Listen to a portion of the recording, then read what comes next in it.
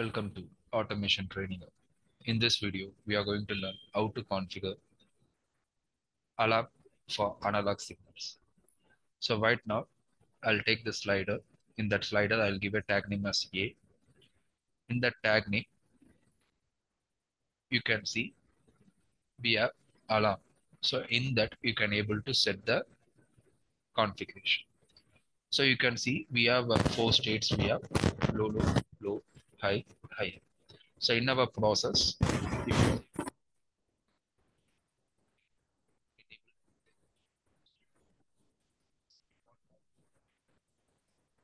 already in the details,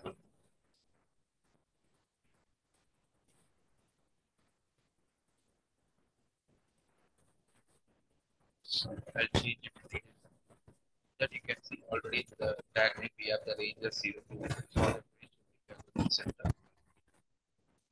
So right now, if I give high as 90, that means above 90 to 100.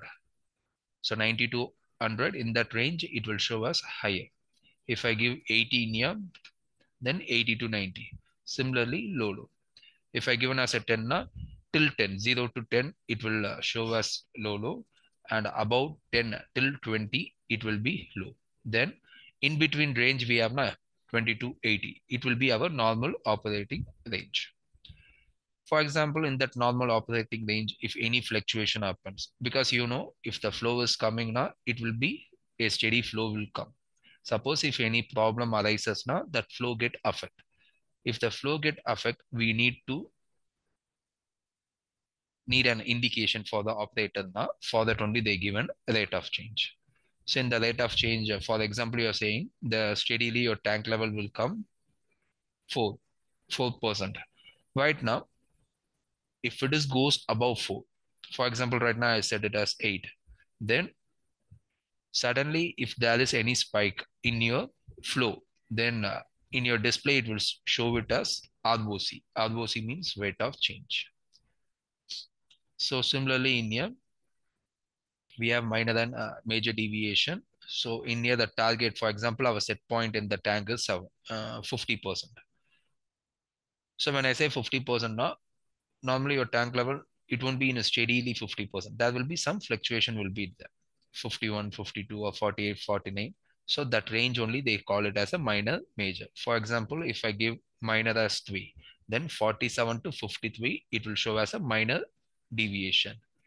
And in here, if I given 5 now, 45 to 55, it will be major deviation. And you can see in here, priority. So priority is for our understanding whether it is very important or not. So for that only we are setting that range. And you can see in here alarm inhibitor. So that is just a digital switch. For example, right now at runtime, if you want to enable or disable this state now, you can add one digital tag name. In this, you can see it will ask a tag name. So you can add the digital tag name in this so that you can control this state. So once you've done the configuration, then we can go to wizard. We have alarm display. You can take this one. So at runtime, we want to give acknowledge for this tag name. So for that, in wizards, we have runtime tool. Take this one. Okay. So right now, we'll go to runtime. So it's showing deviation as a major deviation. The range it's showing. And you can see the state. Currently, it is in low, low. You can see. So low, low, it's showing in here. And the state it's showing as what? Unacknowledged. So the operator didn't acknowledge this alarm. So for that, what we have to do now, in the runtime tool only, we can give the acknowledgement. So in here, first add that tag name, because this display act as a common for all tag names which have alarm settings. So if you want to acknowledge particular tag name now, you have to give in here. For example, how to know the tag name? You can see the name in here. So by seeing the name, you can confirm. If you have multiple alarms, it's showing multiple tag names, it's showing now, you can able to filter from this name. So right now you can see alarm is blinking. You can able to see all the settings. If I give acknowledge, you can see acknowledged. Suppose right now if I do any changes, you can see.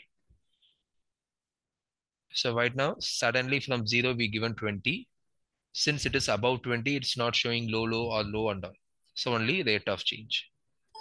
If it is below 20, if I say, it's showing ROC plus low. Suppose at runtime, if you want to change any settings now, you can change it. But remember, whatever changes you are making in there, it won't affect original settings.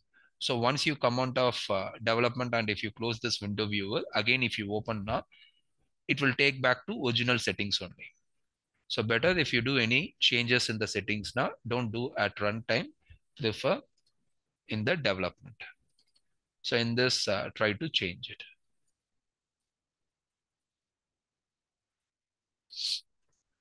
So right now in the display we are watching is a summary query type. So current details it will show you. Suppose if you want all the details now,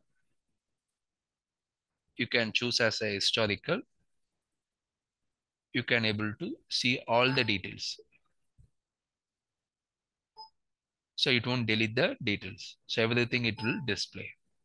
So that the past data also you can check.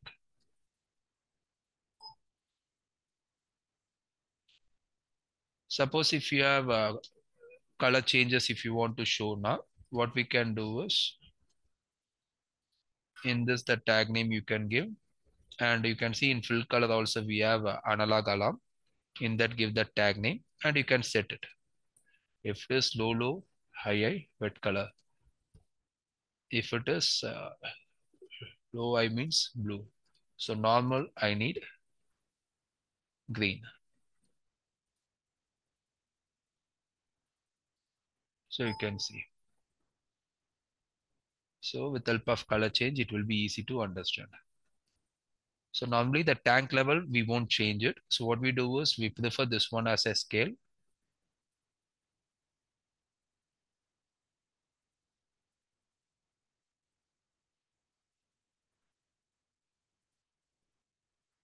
So I'll go to symbol factory. I'll choose tank object. So if you want to resize it now, we have to give cell symbol break cell so that I can resize the tank. So right now, I'll send it to back.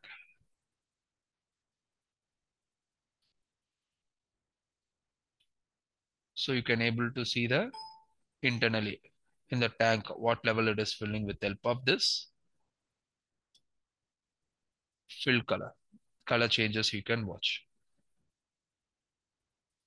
So like this only we have to use the alarm. Same goes for analog also. When you say analog, it will be either on off. So it will display that one in the display. Right now, if I take one switch,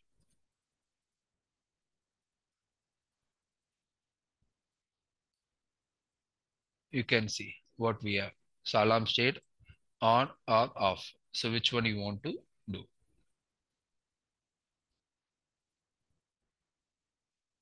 So while you're doing any comment, if you want to display now, that comment, if you type it, it will display that particular comment.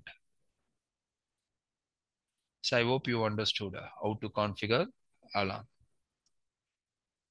Thank you.